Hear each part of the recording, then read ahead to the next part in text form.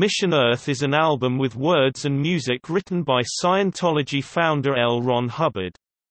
The album was produced and arranged by Edgar Winter, who also performed on it.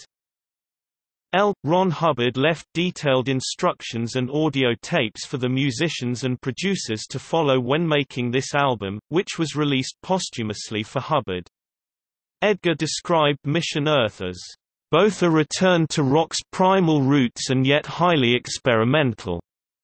Winter had glowing words for Hubbard when he wrote, "Ron's technical insight of the recording process was outstanding."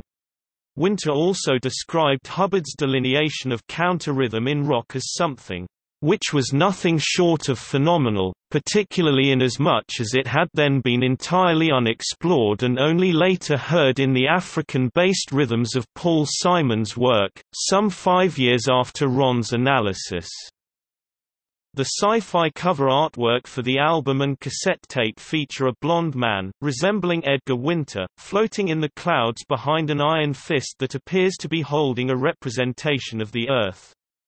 The Iron Fist graphic also appears on the cover of Mission Earth, the novel. The background includes a night sky. The words on the album include, "Edgar Winter," written in a futuristic-looking font, and the words, "Mission Earth," written in a cursive script.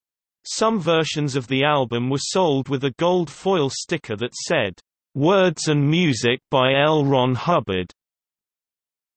This album was published by Revenomous Music Publishing, the music publishing division of the Church of Scientology, which also published the album The Road to Freedom, which was also written by L. Ron Hubbard, but performed by various artists.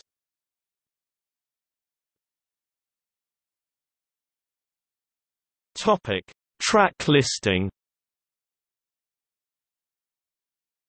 All music composed by L. Ron Hubbard. Arranged and additional writing by Edgar Winter.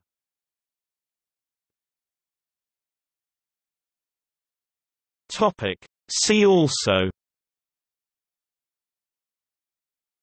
Space jazz, The Road to Freedom.